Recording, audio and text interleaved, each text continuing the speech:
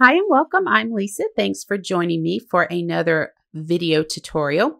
Today I'm going to show you how to use your Memento inks for watercoloring, heat embossing with the help of Versamark ink, and ink blending.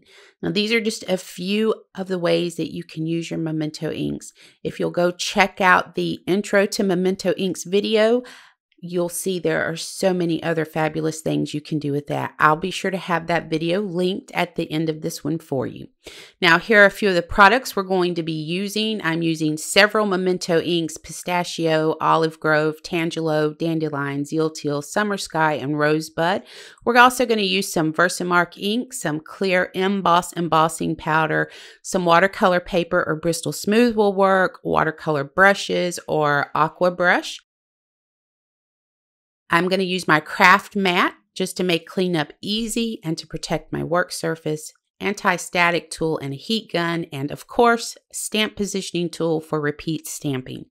So you see here I have my watercolor paper in my MISTI. I've laid down anti-static powder, and this is a heavy watercolor paper, so it has a lot of texture. I'm going to go ahead and stamp the image several times, first with my Versamark ink, and then once I feel like my image is completely stamped, I'm going to go ahead and go over that with my Olive Grove ink. Then we're going to go ahead and cover it with clear embossing powder and heat set that. Now you need to come in with a preheated heat gun. You want this powder to start melting immediately when you take that heat to it.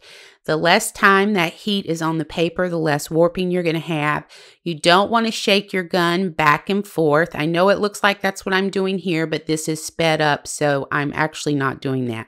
You just want to chase that melting powder with your heat gun. You'll know it's done when it becomes shiny and dimensional. Once it's cool, take a rag and wipe off any of that excess anti-static powder left behind. So we're going to repeat all of that again to stamp our butterfly. We're stamping on watercolor paper again, first with the Versamark ink, and then we went over with the Zeal Teal ink, covered it with our clear embossing powder, did a little bit of cleanup for any excess powder left behind, and then heat set it. So to watercolor our images, I've laid down ink directly onto my craft mat, and I'm starting with the colors Dandelion, Pistachio, and Olive Grove. Now I'm going to come in and add some clean water to each leaf and then start laying down some color. So I've come in and I've laid down a little bit of the dandelion on the tips. I filled the rest of the leaves in with pistachio and then came in with the Olive Grove to add a little bit of shading to the very bottom of those leaves.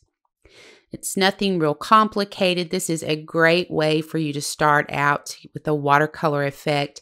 It's so easy to do this with these Memento inks. We're going to do the same thing with our butterfly, only this time I've changed the colors up, and I'm going to use Rosebud, Tangelo, and Dandelion, but feel free to color yours however you want. You can see that this lays down beautifully, and the inks blend together so amazingly.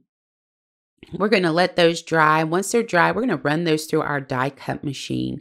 Now, I'm using this Simon Says Beautiful Day stamp set and coordinating dies, but you can use whatever stamps, whatever dies you have available for this.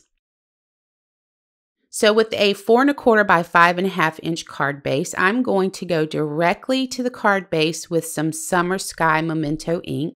And I'm using a blender brush. Now, if you're comfortable using a sponge application, by all means, please do that. We're just starting in the center, laying down some of this Summer Sky and working our way out. We're lightening that ink as we move out towards the edges. We want to fade it out as we move out towards those edges. Now, off screen, I ran some white cardstock and a hexagon die through my die cut machine 4 times. I'm going to go ahead and stamp my sentiment using Versamark Onyx Black ink on one of those hexagons. Then I'm going to come in with my Summer Sky right around the edge of that and add some ink to that. I want it to blend into the background. We're going to go ahead and take the rest of those hexagons and our on point glue and stack them all together so we can create some dimension on the card with this. Go ahead and use your on point glue to center that onto the front of your card base. Then arrange your leaves and your butterflies however you like, and use some small round foam adhesives along with your on point glue to adhere all of this to the front of your card. You're going to finish this off with a few sequins, or you could use enamel dots if you wanted to. But that's going to bring us to the end of this video. I hope you enjoyed the video. If you have any questions or suggestions, please feel free to leave them in the comments below. As always, please know how much I appreciate you taking the time to watch, and I hope you have an amazing day.